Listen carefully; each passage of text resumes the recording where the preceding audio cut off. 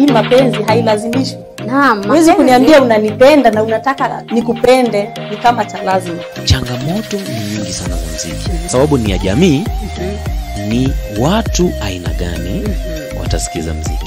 Kuna wale wenye wameumbwa na usanaa wa kuchora, uimbaji, sakata au vile vile wa kusakata dance. Hata mimi nikisema leo nichukue niende kuuza manguo Kikomba, danganya nikiamka asubuhi niombe nichukue niuze, nitakuwa nauza, biashara yangu itakuwa. Lazima uanzie pale relationship yako na Mungu iwe thabiti. Unaamka unajua jinsi ya kujiombea.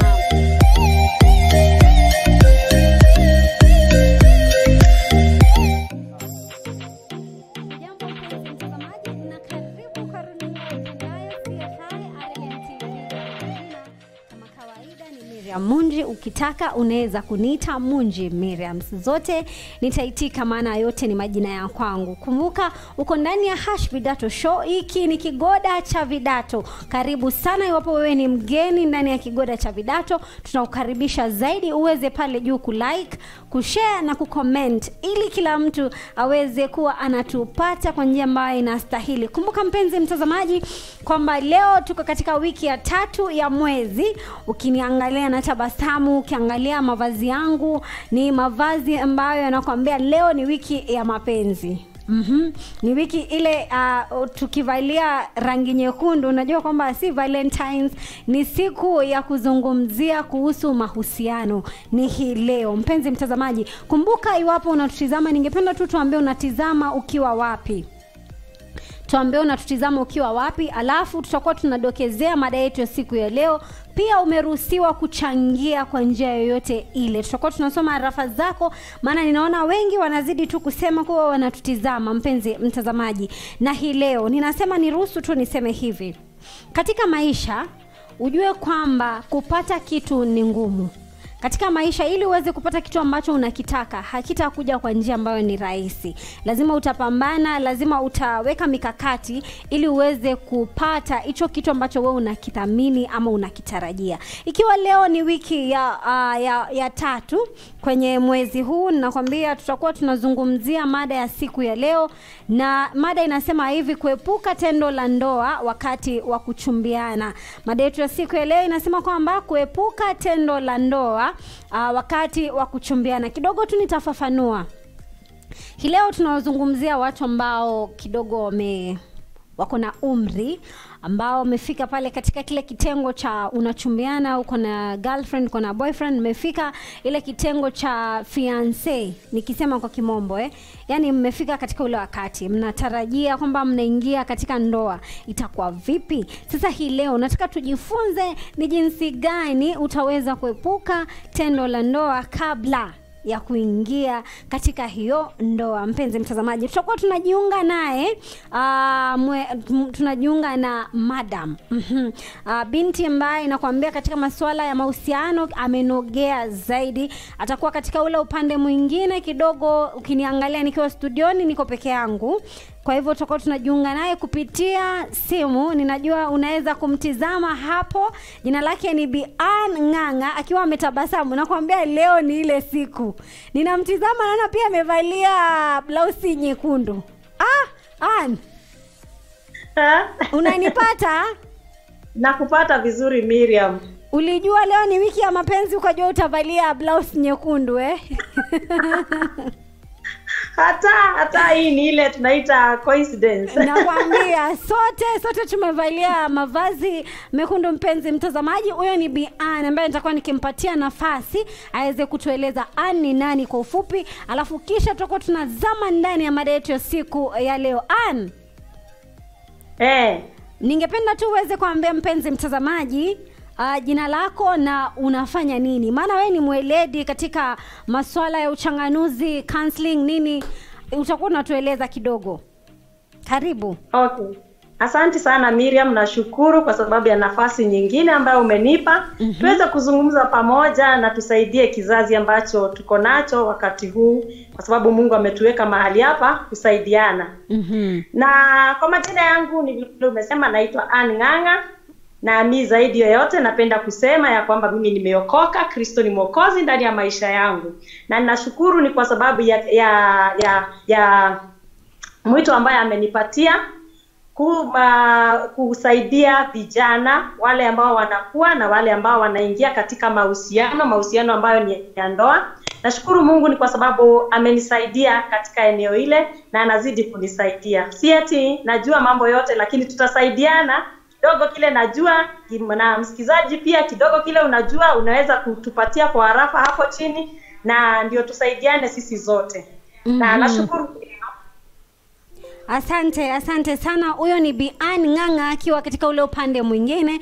Umesikia kwamba mpenzi mtazamaji, yeye ni mweledi katika masuala ya mahusiano. Kidogo leo nitaitisha fire extinguisher kwa sababu niko peke yangu, mambo yatakuwa yananogea hapa. Kumbuka mpenzi mtazamaji, tunajiuliza ni jinsi ipi utaweza kuepuka tendo la ndoa wakati mnachumbiana. Kidogo wacha niweke kinagaubaga, wacha nifungue kidogo. Tunauliza jinsi ipi utaweza kuepuka ngono kabla ya kuingia katika ndoa, ni jinsi gani? Alafu tutakuwa tunajiuliza madhara, ama tutakuwa tunapata kujua kwamba madhara ya ukifanya hilo tendo kabla ya kuingia kwa ndoa ni yapi. Mpenzi mtazamaji, kumbuka unatutizama katika mtandao wa kijamii pale Facebook ni CFI-RLM TV. Nimesema kwamba iwapo wewe ni mgeni, iwapo wewe ni mwenyeji, ningependa tu kama kawaida yetu uweze kushare, kulike na kucomment ili tuweze wengine wetu pia waweze kupata. Na pia wakati Vidato inaanza tu, mida zikianza utakuwa unatupata notification, unaweza kujiunga pamoja nasi wakati wa. Mpenzi mtazamaji, pia mimi unaweza kunipata katika mtandao wa kijamii pale Facebook ni Munji Miriams, na YouTube ni Munji Miriams. Tutakuwa tukisemezana kwa undani na kwa zaidi. Ningependa tutuzame katika mada ya siku ya leo, na mada yetu tumekuwa tukikueleza. Alafu kabla niseme kwamba tuzame mada, ninauliza hivi mpenzi mtazamaji, ningependa tu niambie ni madhara yapi ambayo mtu anaweza kujikuta akishaingia kwenye tendo la ndoa kabla ya wakati kufika. Tuseme kwa mfano umekutana na mtu hii leo akakwambia bwana nakupenda na kudhamini, unaelewa ile mahaba ya kuchumbiana. Alafu kidogo bwana unajua mwili hujajengwa kwa chuma, huu mwili umejengwa kwa ni nyama. Sawa mpenzi mtazamaji, ni nyama na hisia zipo. Unajikuta kwamba umeanguka, sijui niseme ni kuanguka ama ni kufanya nini. Ndio, umejikuta umefanya tendo la ndoa kabla ya kuingia katika hiyo ndoa. Mpenzi mtazamaji, ningependa uweze kutueleza madhara yake ni yapi, ama pia kuna uzuri tungependa kujua. Nataka tuzame upande wako. Okay. Na tunataka tuzame upande wako nilikuwa namueleza mpenzi mtazamaji kwamba tendo la ndoa ni lipi na wakati upi ambao linatakana kufanywa, ama pia ukifanya ni madhara yapi yanaweza kuwa, na pia maybe kunaweza kuwa na uzuri ukifanya kabla ya wakati wako wa kuolewa, itakuwa vipi? Upande wako, karibu sana. Asante sana Miriam. Mada ngumu, lakini tutachambua tu. Lazima tupambane nayo. Tutapambana nayo. Katika uhusiano wa kijana na msichana wanapochumbiana, sijui kwa nini mara mingi tunafikirianga tu wanapochumbiana lazima waingie katika kitendo cha ndoa. Na kuna mambo mengi mengine zaidi ya kushughulika nayo, na tendo hili la ndoa liwe ni la mwisho wakati sasa wameamua ya kwamba sasa tumeoana. Kwa wale ambao ni Wakristo, kuna zile taratibu ambazo tunafuata. Tunaenda kwa wazazi, tukishaenda kwa wazazi tunaenda kwa wale wachungaji, tukishaenda kwa wachungaji kisha tunatangazwa ama tunafanya harusi. Na hapo kibiblia hapo ndio umekubalishwa kutenda lile tendo la ndoa. Naam. Kuna mtu hapa ananiambia ati feelings are real. Feelings are real. Okay. Sijui tutamwambiaje. Nakubaliana naye ya kwamba feelings are real, lakini nataka kumjibu hivi ya kwamba sio kila kitu ambacho una feel unakitenda. Kwa mfano, leo hii ni feel ni ya kwamba ninamtaka msichana fulani kwa sababu nina feel mimi ni kijana ninamtaka msichana fulani na ningemtaka msichana fulani na kutenda naye kitendo cha ndoa. Je, nitafanya hivyo kwa sababu nina feel? mtazamaji wetu anafaa kujua ya kwamba hatufanyi mambo kwa sababu tuna feel. Kila kitu ambacho una feel ndani yako unakitenda. Lazima ukitende ukiwa na ubongo, unakifikiria, na pia ukitende ukiwa unasikia roho yako inasema nini na ni nini ambacho umeamini. Kwa sababu uenda kufanya ile kitendo ukifanye kwa njia ambayo ni holela na kikuletee madhara. Madhara ambayo tunaona siku ya leo ambayo inaletwa na ile kitendo ukitenda kabla ya kuingia katika ndoa. Nafikiri nimejibu mtazamaji wetu. Najua umemjibu kwa njia ambayo inastahili. Alafu kidogo tu, maana leo ni siku yako ningependa tu uweze kueleza mpenzi mtazamaji, tendo la ngono, ili tendo ni tendo ambalo ni tendo dhahiri ama ni tendo ambalo linafaa kuheshimika. Na kidogo wanapotea, wanashangaa, yani wanashindwa kutofautisha linafaa kufanywa wakati upi na kufanywa kwa njia ipi. Ni kidogo ningependa tuanzie hapo. Itakuwa at least inatupatia mwanga tunapokuwa tunaendelea. Inafaa kutendwa wakati upi? Kitendo cha ndoa ni kitendo ambacho Mungu mwenyewe aliumba. Mungu mwenyewe ndiye aliumba kitendo cha ndoa, na akaumba ya kwamba kijana na msichana wakiacha wazazi wao wawe kitu kimoja, na wakiwa kitu kimoja watakuwa wanatenda hichi kitendo cha ndoa bila aibu. Na hiyo ni baada ya kuwa kitu kimoja, wameshashikamana, wameshaishi sasa wanaishi pamoja, wamesema ya kwamba ni wewe msichana, amesema na wewe ni wewe kijana. Wamekuwa kitu kimoja. Hapo ndio hicho kitendo cha ndoa kimekubalika hata kiBiblia, kimekubalika na Mungu, kimekubalika hata na sheria. Tuseme hata sheria imekubali ya kwamba hichi kitendo kitatendwa mahali pale.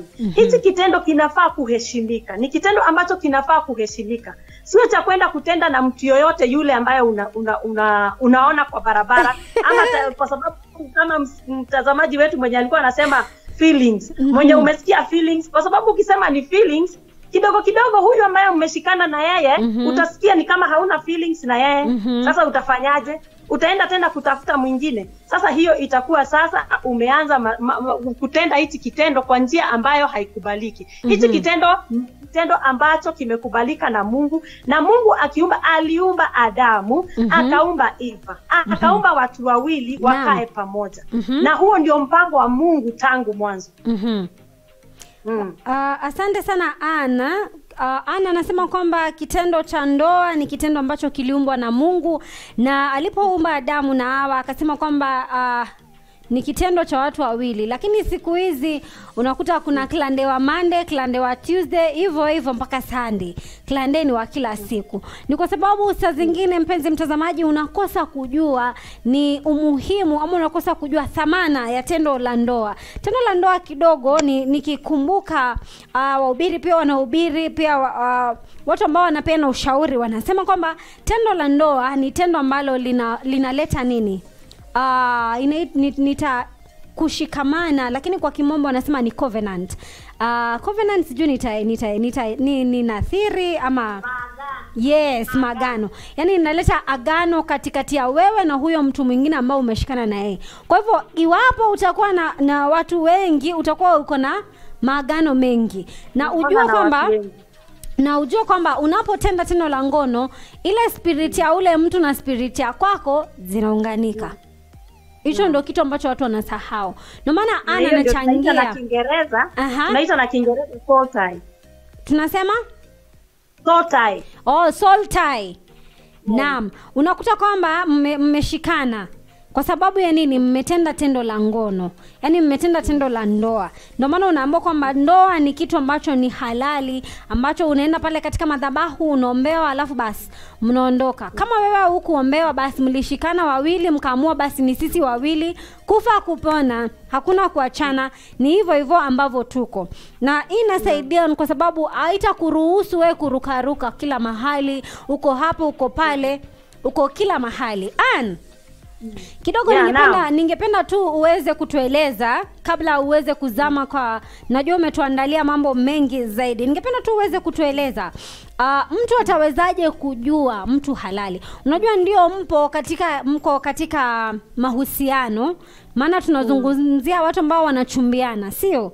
wako katika haya machumbiano, alafu unapata kuna mtu mwingine bwana anakupeleka speed, nitaisema aje, marathon, anakupeleka mbio, anakuambia nakumbuka tukiwa wadogo tulikuwa tunaimba these are my private parts, nobody should touch them. Unakuta kwamba katiba imegeuka na kuna kwenda vipi? Utajuaje mtu ambaye ni mhalali, na ama utajuaje kama huyu mtu anakupotezea muda, ama utajua vipi? Ningependa tu ueleze kwa ufupi, maana muda pia unakimbia kidogo. Ndio. Okay, utajuaje mtu ambaye ni halali na huyu mtu ambaye mko na yeye ako serious na uhusiano wenu? Utamjua kwa kukupatia inaitwa respect, kukupatia heshima. Anakupatia heshima. Na wakati mmepatana na mtu, kama yeye interest yake, kile ako interested nayo ni hili tendo tu peke yake, huyu ni mtu ambaye hakupatii heshima, na huyu ni mtu ambaye hayuko serious na wewe, ako na target na kuna ile kitu ambacho anataka. Na haujui kama akikipata ataondoka ama atafanya namna gani. Kwa hivyo jambo la kwanza kujua mtu ako serious na huyu mtu mtaingia katika uhusiano na yeye ni kuongelelea mambo ya ngono, na ngono ifanywe baada ya kushikana, baada ya harusi, baada ya ile siku ambayo mmekuja pamoja, mmesema ya kwamba sasa tutaishi kwa nyumba moja. Lakini kabla ya hiyo kujaribu mjaribu hakuna. Kama anafanya mjaribu, huyo mtu anataka kukuchezea. Toroka kwa miguu, toroka kwa mbio kabisa. Sawa. Mpenzi mtazamaji, akiwa upande ule mwingine nakwambia, anasema kwamba ukiwa uko na mtu na huyo mtu kazi yake ni kufanya mjaribu, katraisex, chovya, anasema hata kichovya sali itakwisha, basi toka mbio. Maana ujui kama kwamba yeye yuko pale anajaribu asikie huko ndani kuko na nini, upande mwingine kuna nini, alafu basi atoke mbio. Sasa leo wewe ndo utatoka mbio ukielekea katika mahali ambapo pako safe. Mpenzi mtazamaji, nataka tuende katika mapumziko machache. Nakwambia mada leo muda unakimbia sana. Ningependa tuende katika mapumziko machache, alafu tutakuwa tunarejea hivi tu punde.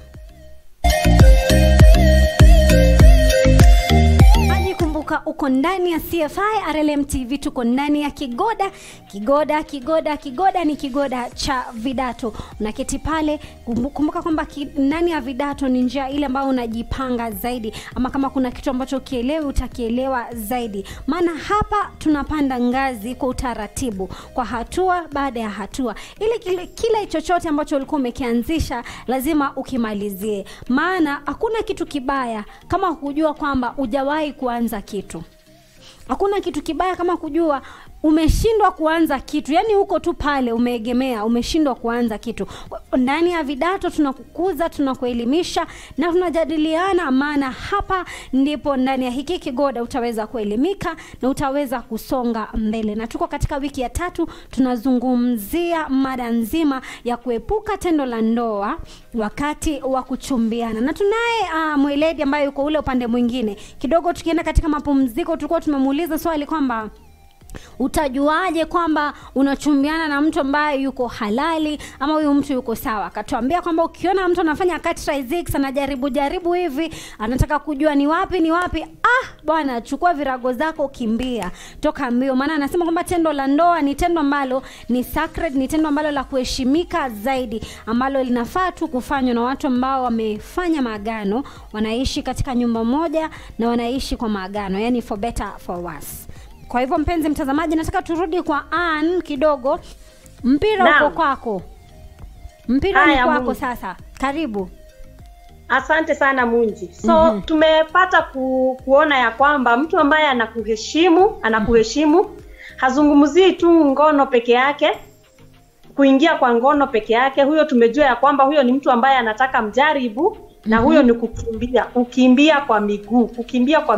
Na tukisema Mungu ni kukimbia, na Mungu wacheka. Na tukisema ni kukimbia, Kumbuka kijana barubaru, kijana anaitwa Joseph katika Biblia. Alikuwa katika majaribu kama hayo na alitimua mbio Munji. Alitimua mbio, alikimbia kwa miguu yake.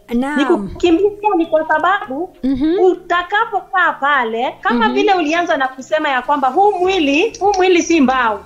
Huu mwili una hisia zake. Na ukikaa pale ukilegalega utajipata kwa majaribu. Hiyo ni dhambi ambayo Biblia inasema ya kwamba you flee, unakimbia unatoka. Kama vile Joseph alifanya, alikimbia kwa miguu zake, hata akaacha nguo zake, akakimbia akatoka. Haya, jambo lingine Miriam, tunajua ya kwamba hii ni dhambi kwa Mungu. Unatenda dhambi kwa Mungu, unatenda dhambi kwa huyo mpenzio, na unatenda dhambi pia kwa wewe mwenyewe. Unatenda dhambi kwa Mungu, unatenda dhambi kwa wewe mwenyewe, na unatenda dhambi pia kwa huyo ambaye mnatenda hicho kitendo na yeye. Sawa sawa Munji?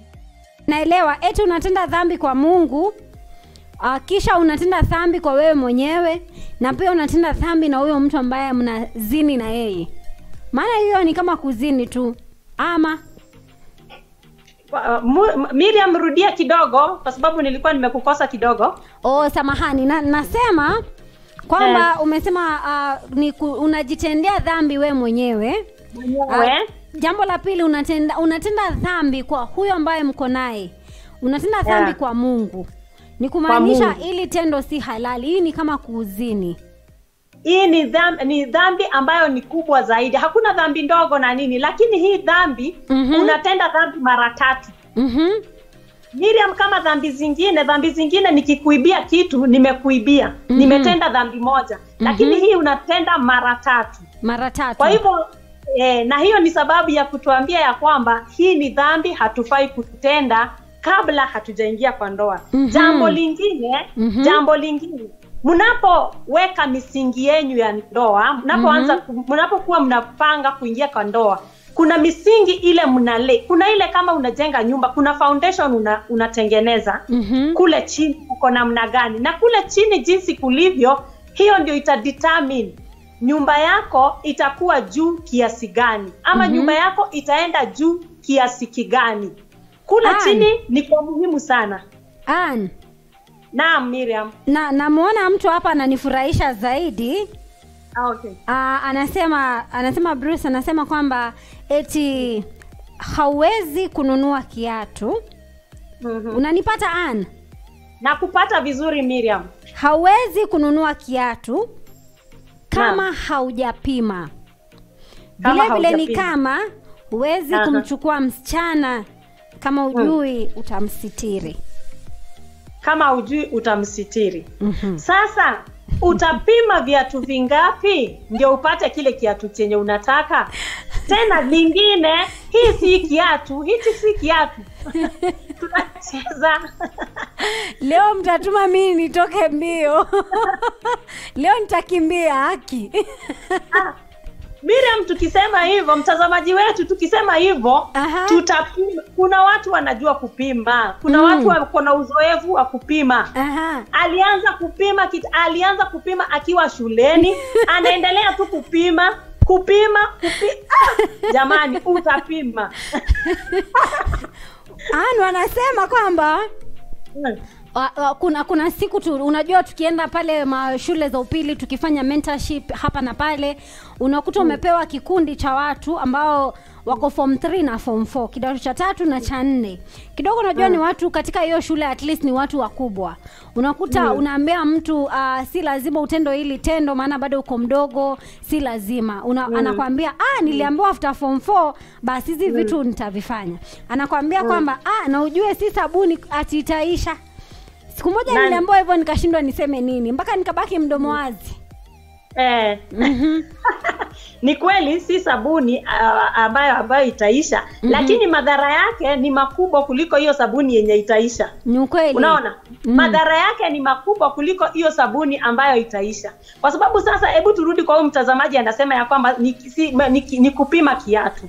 Hichi si kiatu unanunua dukani. Hii si mambo na kwa nini unalinganisha mambo kama haya na kiatu? Hii si kiatu ambayo unanunua dukani. Tena kitu kingine kama huyu ni mwana ni ndugu na huyu mwingine ni dada. Tayari unajua kile kinamfanya yeye kuwa dada ako nacho, na huyu kile kinamfanya kuwa ndugu ako nacho. Sasa tena tupime nini tena? Tunapima nini? Kwa sababu sasa tukienda katika hiyo line munji ya kupima, naona sasa hapo tutapotea. Kwa sababu tutapima, kuna wale wakiambiwa wapime watapima. Atapima wadada wote kanisani. Watapima wadada wote kanisani. Sasa hiyo hatuwezi enda na hiyo njia. Haya tena unasema ya kwamba sio sabuni ambayo itaisha. Ndio sio sabuni ambayo itaisha, lakini madhara yake ni makubwa kuliko hiyo. Miriam tunaishi kidogo katika madhara tutakuwa tunaingia hapo mwisho katika madhara, maana najua madhara yake ni mengi zaidi. Na mtazamaji anafaa kuelezwa kwa weledi, yani kwa utaratibu. Naam. Haya, sasa Miriam nilikuwa nakuambia ya kwamba misingi ya nyumba ni ya muhimu zaidi. Unapoanza kujenga nyumba kule chini kuna muhimu zaidi. Na ina determine hii nyumba ingine itaenda juu kiasi gani. Kwa hivyo sasa tukiweka ule msingi na tuweke vibaya, tuweke katika kukuja pamoja kwa sababu ya ngono, itatoa ile msingi ya ndoa. Itatoa ile kuata kuaminiana mmoja na mwingine. Hamtakuwa mnaaminiana kwa sababu kabla mjaingia katika hii ndoa mulitenda hiyo kitendo. Sasa mwenzako atakuuliza ni nini itakufanya usitoke kwenda kutenda hiki kitendo na mtu mwingine, kwa sababu wewe mwenyewe ulikitenda kabla hatujapatana. Kwa hivyo kunaonekana ya kwamba kuna nafasi hata yako ya kwenda kukitenda mahali pengine. Na ndiposa msingi ule ni msingi ni kitu cha maana sana. Kwa hivyo tunapoingia katika ndoa tuangalie misingi yetu ndani ya ndoa. Jambo lingine Jambo lingine Miriam, tunasema ya kwamba hichi kitendo tukiingia katika hichi kitendo kabla ya ndoa. Ukisha kitenda huyu mwenzako mmetenda na yeye. Labda aende pale mkosane, muachane. Tayari ameenda kama amekugwaruza. Unajua wakati mnatenda hiki kitendo mnakuwa mmoja. Kwa sababu Biblia inasema ya kwamba kijana akitoka huku na msichana atoke huku mpatane, mnakuwa mmoja. Mmeshakuwa mmoja. Mmekuwa mwili mmoja. Mmekuwa mwili mmoja. Tena huyu kijana ama msichana ametoka katika hii uhusiano akasema ya kwamba hata sikukuwa nimekuoa, kwa hivyo hata hatukukuwa tuko na strings attached. Kwa hivyo mimi naenda zangu. Kuna mmoja ameachwa kama amegwaruzwa zaidi. Kuna mmoja labda alipenda zaidi huu uhusiano, na kwa sababu walishakuwa mwili mmoja, baadaye anaudhika. Na hapo ndio unasikianga Miriam, mtu anasema ya kwamba mimi mwenye nilitenda hichi kitendo na yeye, mimi sitaki mtu mwingine, na mimi sasa maisha yangu nitakaa hivyo. Yaani umeharibia huyu partner wako, hata sasa hataki, hana ladha tena ya kuoleka ama ya kuoa tena, kwa sababu ameona ya kwamba unafanya hivi, umeenda ni kama umeenda na kitu chake, roho yake. Naam. Naam. Ukisema kwamba unakuta kwamba wengine umetenda hili tendo na mumeachana. Hasa unakuta kwamba watu wengi wakiachana, mmoja atasonga mbele na maisha ya kwake, ataenda aoe ama aende olewe. Alafu ukiangalia upande mwingine unakuta kwamba umeegemea zaidi, mtu anasema kwamba hata sitaki kuolewa, nitakaa maisha yangu hivi. Kwa hivyo inatokana na vile mlianza. Inatokana na vile mlianza. Na kama mungesubiri kidogo tu mpaka mkue pamoja na muingie katika ile ndoa, ingelikuwa afadhali. Kidogo naarifiwa naarifiwa tuko na simu ambayo inaingia. Naam. Ningependa tu, kuna kijana barubaru ambaye ni mentor atakuwa anazungumza katika ule upande mwingine. Bipi Mwangi? Hello.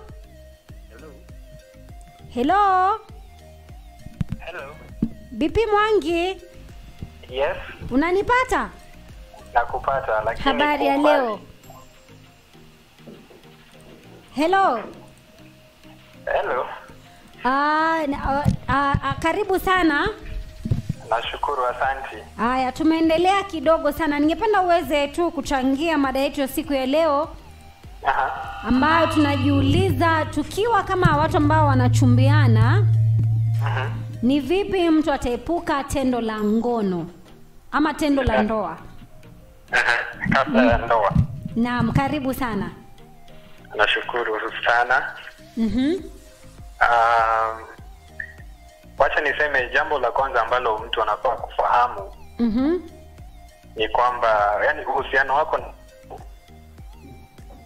ndio unakuwa the bedrock, the foundation. Bipi, kidogo ongeza sauti. Oh, nasema aje? One's relationship with God is the bedrock upon which sexual purity is formed. Okay. Kwa hivyo inabidi kwanza mtu awe na msimamo ama a good foundation in their relationship with God. So that there is out of the Bible huwa inasema out of the abundance of a man's heart he speaks. So hata si kuongea tu bali kufanya mambo ndani ya maisha yake.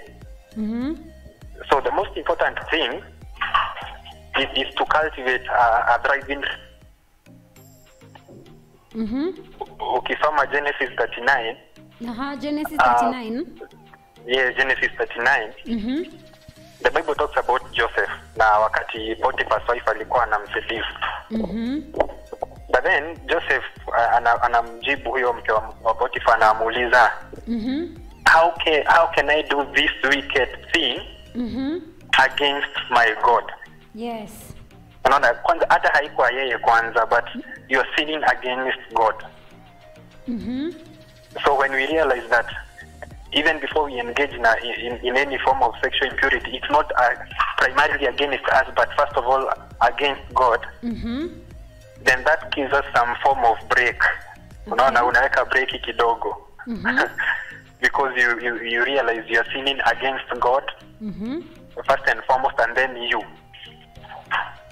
And then down there, the Bible goes ahead and gives us the solution.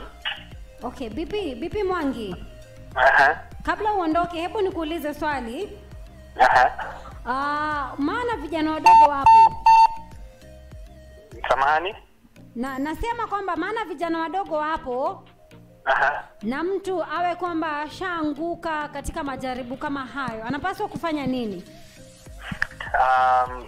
Kama mtu alishaanguka hapo mbeleni, they still hope, they still room for redemption, unaona?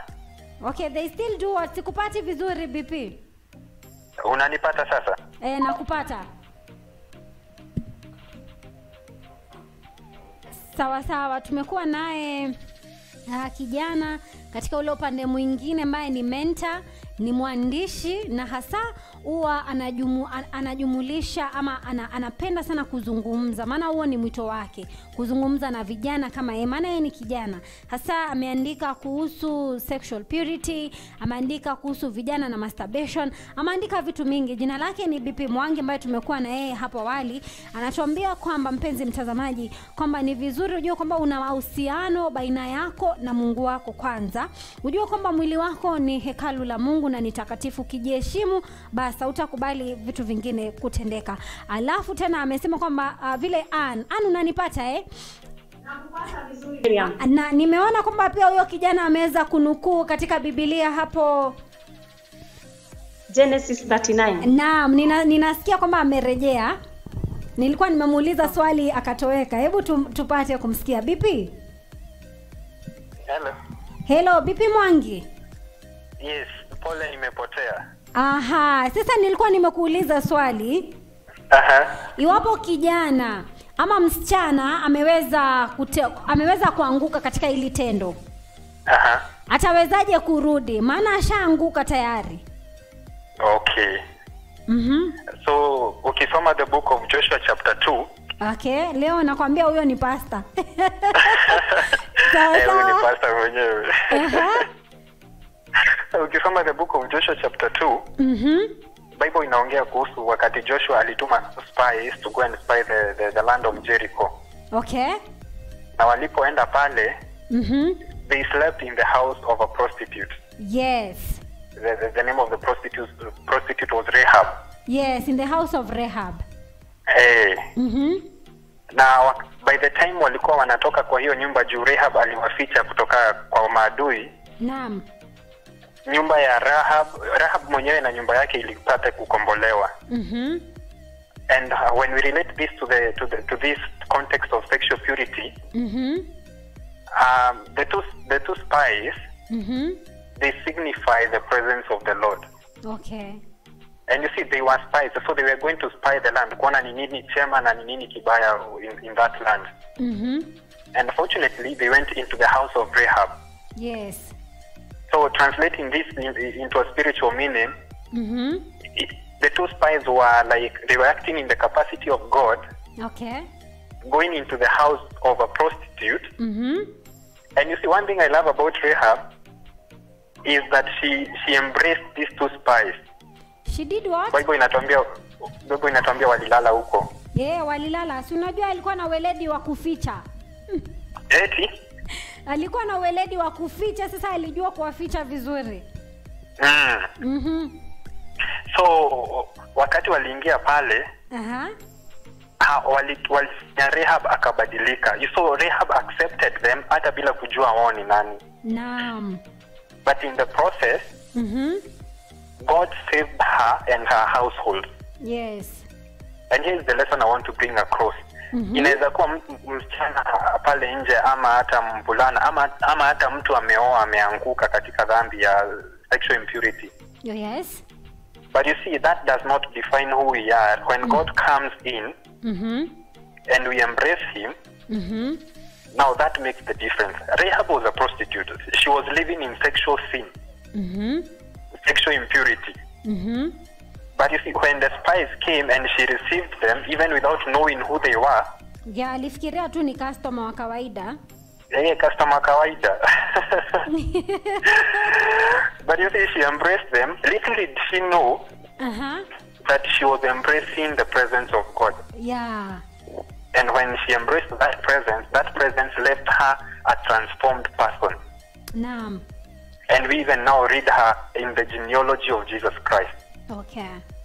So this is what I would want to tell any person that is viewing this program and has fallen into sexual impurity. We never fall so far. We can never fall so far from the grace of God. Yes. Even in that state of sexual impurity, the grace of God can still locate you, find you, and transform you. But here's the secret. You must embrace him.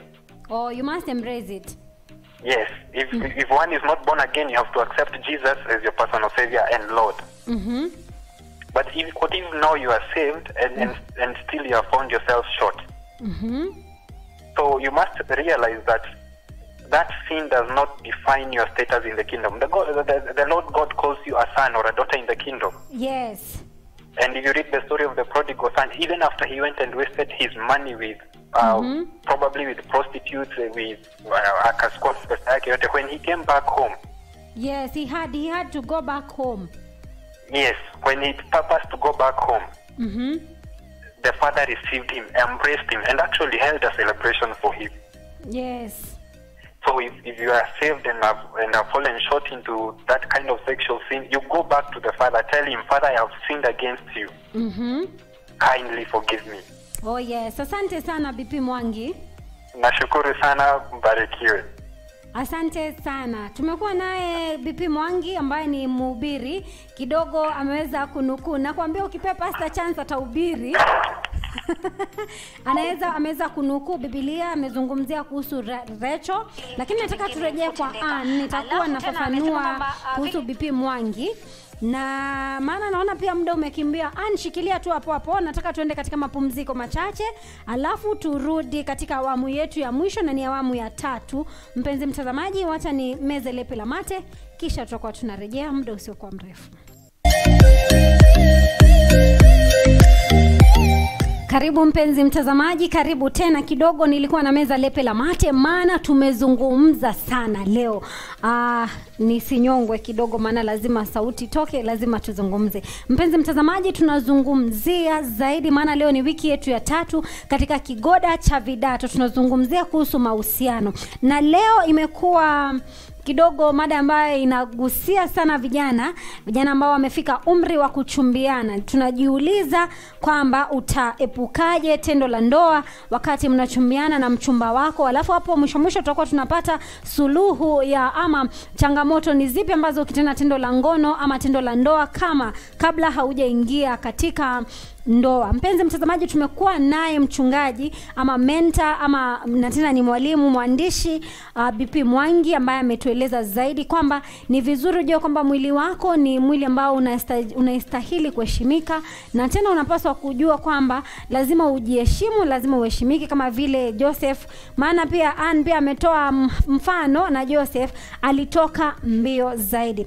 Kumbuka tuna mchanganuzi wetu ambaye yuko ndani ya mjengo, na tunampata katika ule upande mwingine wa studio, na ni Bian Nganga ambaye tunazungumza naye sana zaidi kuhusu swala nzima hili la utawezaje kuepuka tendo la ndoa. Kitu cha kwanza kuepuka ni utoke mbio. Sawa mpenzi mtazamaji, unatutizama kupitia mtandao wa kijamii, ni pale Facebook CFI-RLM TV mpenzi mtazamaji. Alafu mimi kama nahodha wako Miriam Munji, utanipata kila mahali kama Munji Miriam pale Facebook, Munji Miriam YouTube. Mweze kusubscribe ili tuweze kusemezana zaidi. Mpenzi mtazamaji, zidi kulike, zidi kucomment, na uzidi kutuambia unatizama ukiwa wapi. Wapo una swali pia unaweza kutuuliza.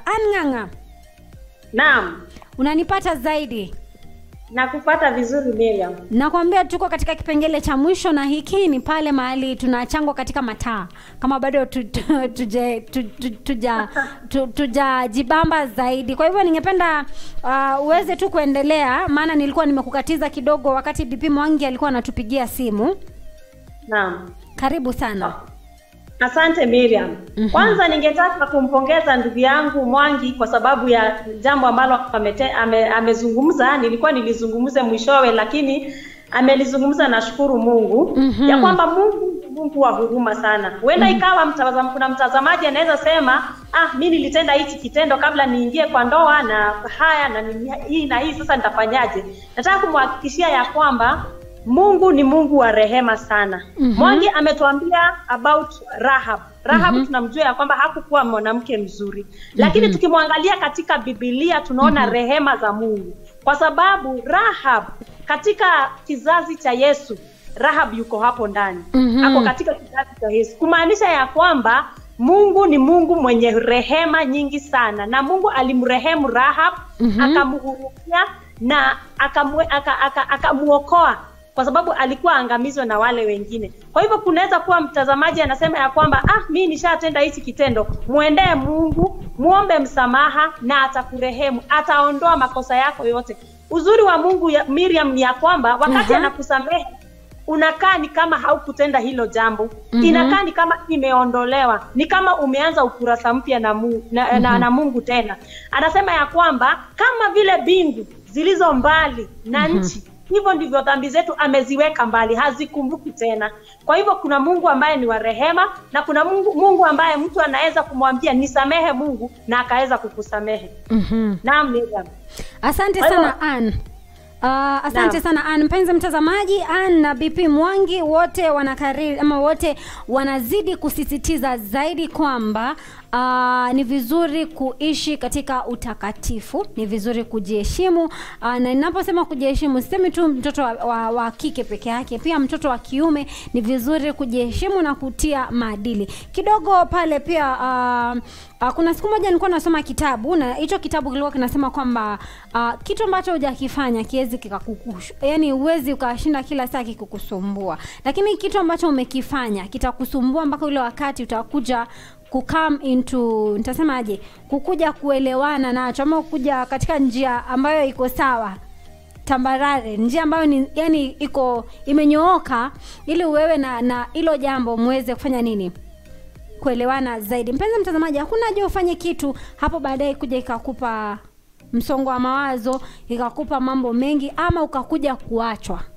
Maana anatuambia kuna wale ambao ni chovya, akishachovya basi anatimua mbio anaenda. Unakuta mtu amebaki anasema kwamba sitawahi kuolewa. Kwa nini? Ni kwa sababu mtu alikuja akachovya, naye alikuwa ameamua kufanya nini, kuoa, ama alikuwa ameamua kuolewa. Alafu mtu akishaondoka unakuta wa baba wamebaki single fathers, wa mama wamebaki single mothers. Si kupenda, bali ni kujikuta tu, ama ni kwa sababu ya situation wanajikuta. Wamezungumzia kuhusu Rahabu ambaye alikuwa kahaba katika Biblia, na hii kahaba, Rahab akiwa kama kahaba, ama leo tunamzungumzia kama Mwokozi, ama tunazungumza kama vile alivyookoa wale wanaume. Aliwaona kama customer ndio, lakini aliwachukulia kwa njia ambayo inastahili, na alipowaficha, maana kahaba anajua kuficha. Ukweli urongo, ukiiba mume wa mtu unafanya nini? Sijasema kitu.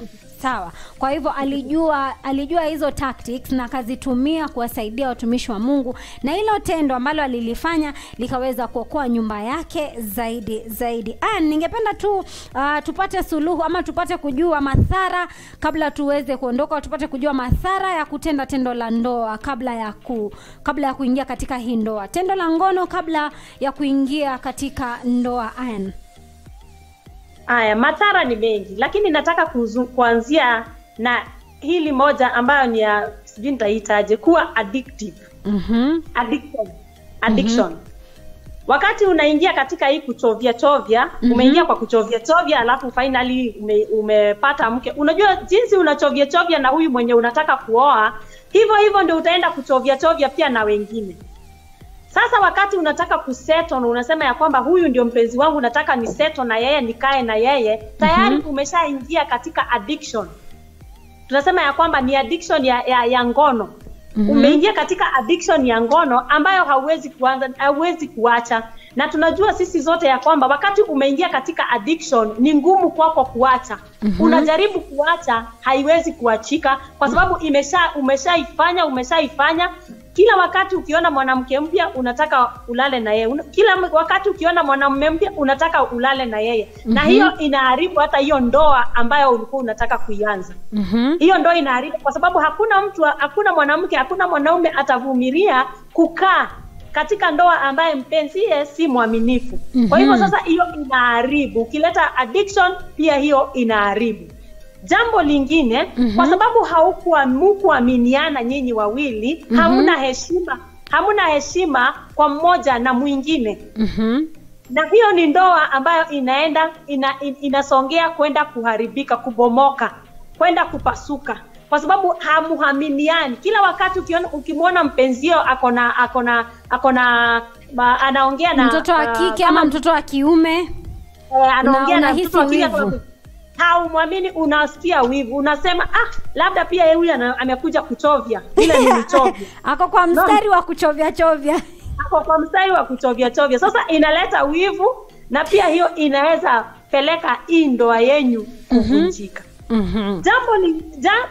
Jambo lingine ambalo nilikuwa nimeliangalia ni ya kwamba hii dhambi ambayo ni ya ngono inafungua milango kwa mambo mengine katika maishani.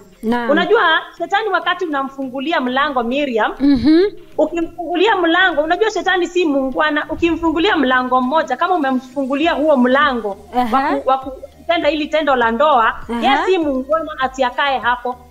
Anaingia na analeta mambo mengine. Haya, si tumeona ya kwamba analeta wivu. Naam. Atarudi hii wivu ikishakoma, ikishakuwa kubwa. Ndio sababu sasa unasikia Miriam, watu wameweza kutoana uhai katika ndoa. Kwa sababu huu wivu umekolea, umekuwa mwingi, na huyu ndugu ama huyu dada anaona ya kwamba huyu mpenzi wangu siwezi kushare na mtu mwingine, na ninaona ni kama ninashare na mtu mwingine. Wakati unaona hivyo, fikiri vile utamuondoa, kwa sababu unasikia wivu ukimwona na mtu mwingine na unafikiria jinsi ya kumuondoa. Na hili limekuwa tatizo katika kizazi ambacho tunakaa, katika society ambayo tunakaa kila wakati, kila kuchao. Miriam, tunasikia tunasikia ya kwamba kuna mtu ambaye amemtoa uhai mwenziwe. Kuna watu ambao walikuwa wameishi miaka 10 na amemtoa mwenziwe uhai.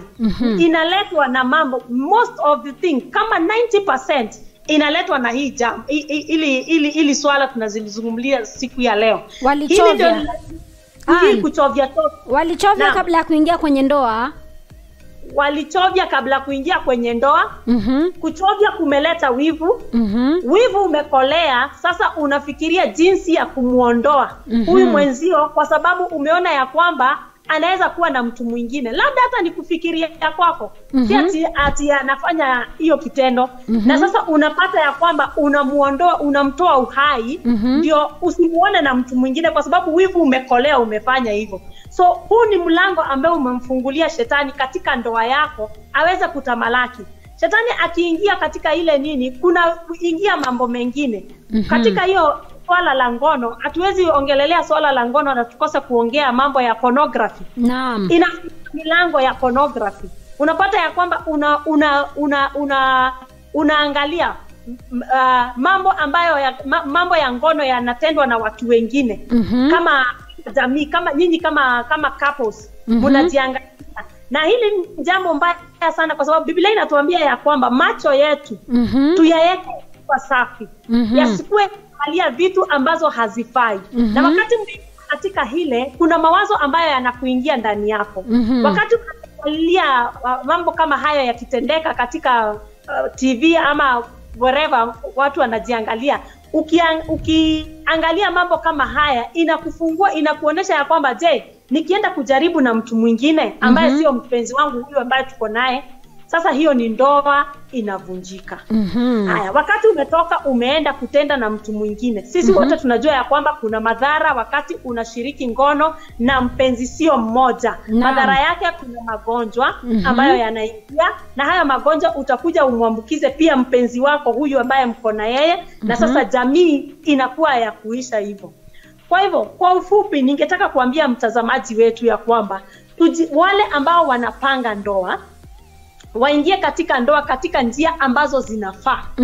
Katika njia ambazo zinafaa. Tujiepushe na hili tendo la ndoa mpaka wakati tunaoana.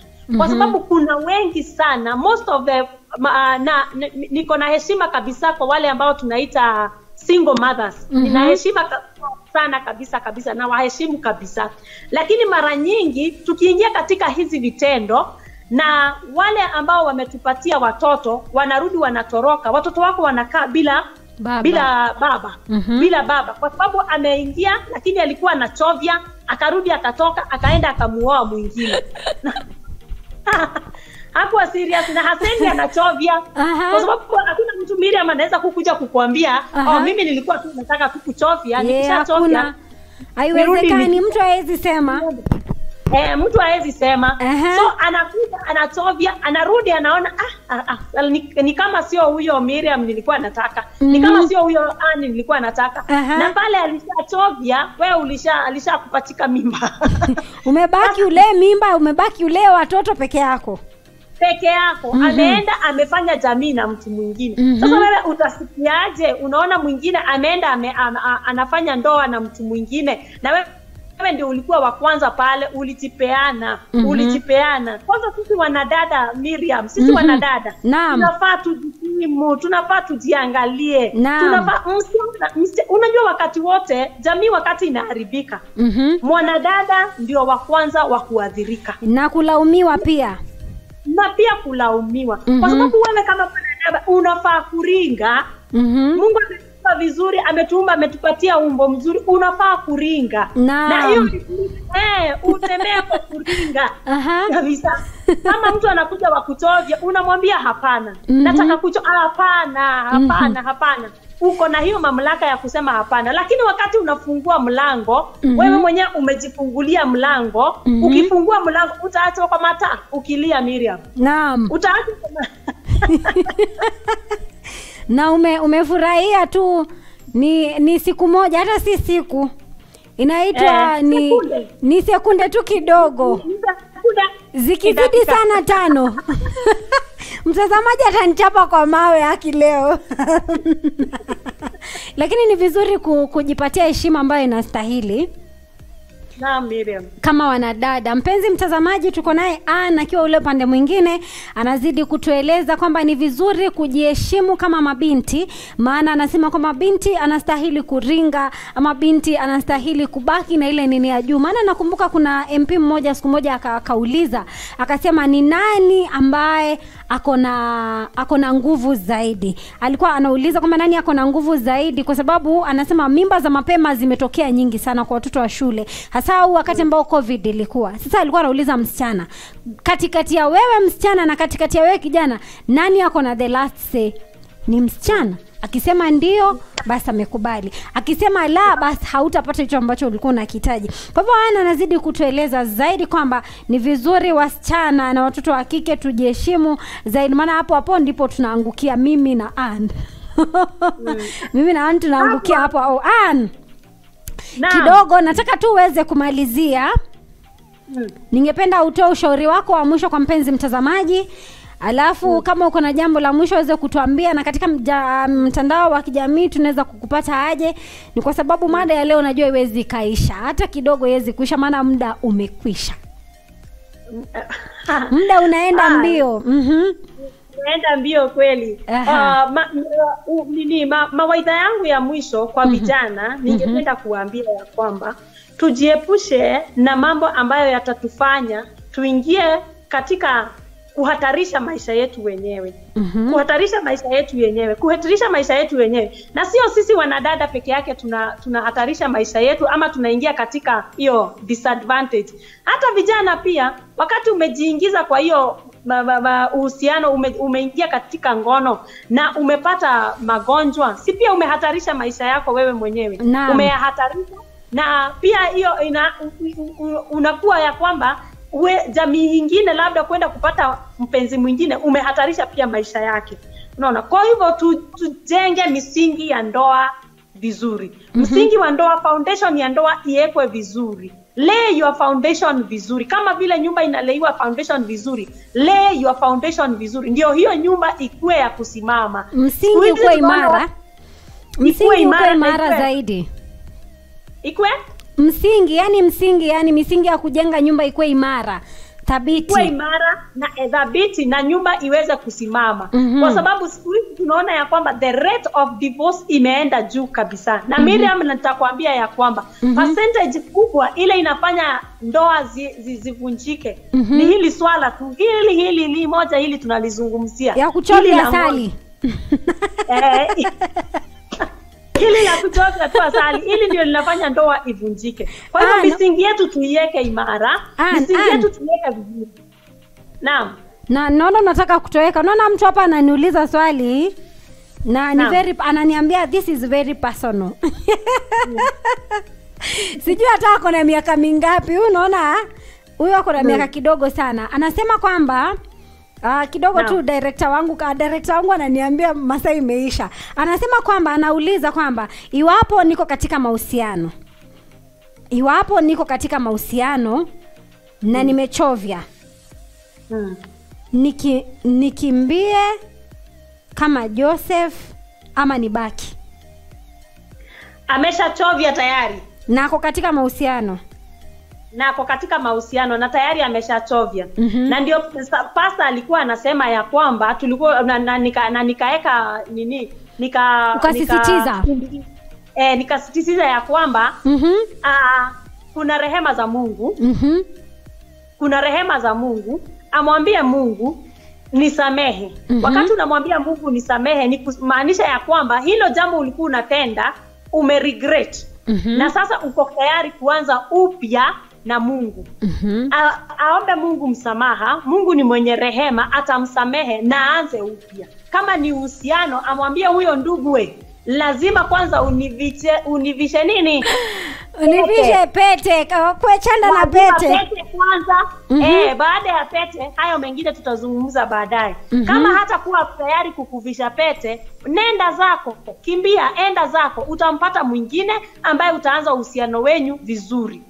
Unajua siku hizi kidogo naweza walaumu wa dada kidogo tu producer. Siku hizi naweza kulaumu wa dada maana kidogo ndugu akikwambia binti uko mrembo, kidogo ndugu ameanza kukuonyesha ni kama ako interested, hajakwambia kitu, hata hajakwambia nakupenda, hajakwambia chochote. Maana kuna siku tulizungumza hapa, kuna kutakwa na kupendwa. Ndugu hajakwambia chochote, anakuonyesha tu kwamba wewe ni wa thamana. Msichana ushaingia box na hujaulizwa, umeingia box wenyewe na umefunga kifunguo umetupa. na hiyo ndio inasababisha ni kwa sababu ya jamii ambayo imepotoka. Mtu akikwambia Miriam uko mrembo, wewe mwenyewe ndio unafaa kukua ukijua ya kwamba uko mrembo kabla mtu akuje kuambie. Akikuja akwambie uko mrembo, mwambie yes I know, ninajua niko mrembo. Unaona ya kwamba sasa sisi wanadada tujijue kwanza, tujijue ya kwamba sisi tuko warembo, na pia tuko na umbo nzuri, tuko na ile inaitwa figa nzuri, tuko na miguu mizuri. Ujue ya kwamba uko na miguu mizuri, uko na macho mazuri, kila kitu chako ni kizuri. Kwa sababu Biblia inakwambia you are fearfully and wonderfully made. Hiyo ni jambo ambalo unafaa kukua ukijua ukiwa mtoto mdogo, kuanzia utoto wako ujue ya kwamba wewe ni mzuri. Kwa hivyo huyu ndugu akikuja kukuambia hivyo, umwambie anasema tu kile ambacho wewe unajua. Ni kama sasa kwa mfano Miriam uniambie wewe unaitwa Ann. Si mimi najua ninaitwa Ann. Naam. Naam. Yeah. Lakini Ann, unajua kidogo tumewavamia watoto wa kiume na unakuta pia ni wadada wanajipeleka. Hilo tena ni swala lingine Miriam. Wadada pia wamekuwa wa kujipeleka na pia kujipeleka kabisa, kujisindilia na kujishikanisha. Na unajua mwanadada akikutaka kama wewe ni mwanandugu, akikutaka na kutenda hiyo utakitenda. Usipokimbia kama Joseph utakitenda Miriam. So wadada pia hapo tunaonekana ya kwamba hapo tunaanguka, kwa sababu tangu mwanzo haikuwa hivyo. Ilikuwa wewe utongozwe, lakini sasa wadada wanatongoza. Wadada wanatongoza siku hizi. Wanatongoza. Sasa hiyo ni jamii ambazo tunaishi siku ya leo, society ambayo tunaishi wakati huu wanatongozana. Sasa mwanandugu, sasa kama dada alikuwa anakimbia, sasa wewe unafaa kukimbia zaidi. Kwa sababu ukikaa pale, mwanadada akikutaka atakupata. Wacha nikwambie Miriam, atakupata. Unafaa kukua wa kukimbia zaidi, mbio zaidi. Sawa Ann, ningependa tu tuambie tunaweza kukupata aje katika mitandao ya kijamii, maana nanyoshewa vidole huku ndani. Muda umekwisha. Mimi naitwa Ann Ng'ang'a. Naweza nipata kwa Facebook. Niko kwa Facebook naitwa Ann Ng'ang'a. Sawa. Asante sana Bi Ann Ng'ang'a kwa kuweza kufanya swala hili likawa swala nzuri zaidi, kwa vile tumeweza kulichanganua kwa njia ambayo ni nzuri na tumeweza kusocialize, yani kupatana kwa njia nzuri. Hakuna mtu ambaye anaona amefinyiliwa mahali, ila tumezungumza kwa undani zaidi. Asante sana Ann. Karibu Miriam. Asante mpenzi mtazamaji, tumekuwa naye Bi Ann Ng'ang'a ambaye amekuwa mchanganuzi wetu wa siku ya leo, tukizungumzia swala nzima la itakuwa vipi wewe utaweza kuepuka ama utaweza kujiepushaje na swala la ngono kabla hujafika ile wakati, ama ukiwa katika hali ya kuchumbiana, kabla bado hujafika katika ndoa, utawezaje kuepuka swala nzima la tendo la ndoa kabla ya kuingia katika ndoa enyewe halali. Mpenzi mtazamaji, tumeona kwamba anasema pia wasichana siku hizi tumeharibika. Umeambiwa tu uko smart, kijana na kuonyesha kwamba malavidavi kidogo hajakuambia anakupenda, ushaingia kwenye box. Unataka vijana wafanye nini wapenzi watazamaji? Kwa hivyo vijana wameambiwa wakimbie zaidi. Kama vile Joseph alikimbia, iwapo wadada wanakimbia, vijana watakimbia mbio zaidi. Mpenzi mtazamaji, tumeona madhara yako mengi zaidi unapotenda tendo la ndoa kabla ya wakati wako kufika katika ndoa. Tumeona kwamba kuna magonjwa yapo, tumeona pia kuna hali nyingi ukiingia katika hilo, ukiingia katika kuolewa ama kuoana, ndoa haitasitirika ama haitasimama zaidi, maana misingi haiko sawa. Alafu tukaona kwamba unaweza kuta kwamba mmoja anaegemea upande mmoja na mwingine upande mwingine, yani hakuna trust kabisa. Hamtaheshimiana, hamtakuwa na ile hali ya kuaminiana. Maana ukitoka tu kidogo uzungumze na kaka pale nje, mume wako anafikiria bwana unatongozwa. Haya, ukitoka pale nje kama wewe ni ndugu, zungumze na dada, mke wako anafikiria unatongozwa. Kwa hivyo jambo muhimu na zaidi ni kufanya nini? Kuweza kukunja miguu. Inaitwa kuweka lock.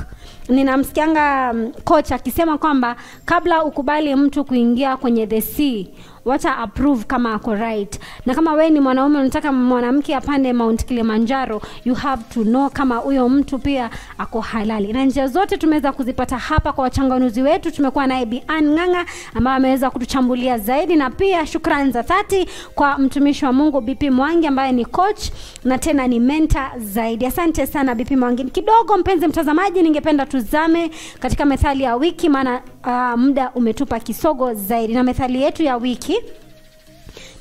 ya wiki mpenzi mtazamaji inasema hivi: mla kwa pupa hadiriki utamu. Mla kwa pupa hadiriki utamu. Yani inamaanisha kwamba mwenye kula kwa haraka ama mwenye anakula kwa ulafi hawezi kusikia utamu wa chakula. Yani nitasoma tu hiyo methali tena ili niweze kuichanganua. Mla kwa pupa hadiriki utamu. Unapokula kwa haraka hutaweza kujua utamu wa chakula ama hutaweza kujua chakula kiko aje. Lakini ukikula kwa utaratibu, kwa polepole, utaweza kujua chakula chako ni kitamu ama si kitamu. Na basi nakuja kwa sababu ya mada yetu ya siku ya leo. Tunazungumzia kuchovya tunakata. Kufanya tendo la ndoa kabla ya kufikia kuolewa tunakata. Nimezungumza kuolewa sana, na kuoa tunakata. Kwa sababu ya nini? Kwa sababu utakula kwa pupa na utaweza kujua utamu wa chochote. Lakini wanasema kwamba unapoingia katika ndoa ndio utajua utamu wa kufanya nini? Wa kutenda ilo tendo la ndoa. Ni kwa sababu utalitenda saa asubuhi, saa 7 jioni, wakati wowote, kwenye choo, kwenye bafu, kwenye kila mahali. Lakini unapoiba itakuwa ngumu zaidi, maana kila wakati tutakuwa tukiangalia, unachechemea tu naangalia nani yuko karibu, nani yuko wapi. Kwa hivyo mpenzi mtazamaji, ningependa tu director wangu aweze kuweka methali yetu ya siku pale, ili maana ni methali ambayo iko na mnato zaidi kwamba mtu ambaye anakula kwa pupa hadiriki. Anapokula kwa pupa hadiriki na hajui utamu wa kitu. Mpenzi mtazamaji, unapotaka kujua utamu wa kitu, ingia ndani ya hicho kitu kwa utaratibu ama kwa njia ambayo inastahili. Mpenzi mtazamaji, asante kwa kuweza kutizama runinga ya CFI-RLM TV, kipindi hewani kikiwa ni kile kigoda cha Vidato. Hiki kimekuwa kipindi chako kipendacho, Vidato Show. Jina langu ni Miriam Munji katika mitandao yote ya kijamii. Kwanza ili niombe, tukimbia pale YouTube muweze kusubscribe kwenye page yangu, na ninajiita kama Munji Miriam. Asante sana kwa dhati, ni kwa sababu ya kuweza kufanikisha kipindi chetu cha leo. Asante watu wote wa lights, producer wangu asante sana, na pia kwako mpenzi mtazamaji asante, na kwa executive producer asante sana, ni kwa sababu ya kipindi chetu cha leo. Mpaka juma lijalo, Alhamisi ijayo, ninasema siku njema.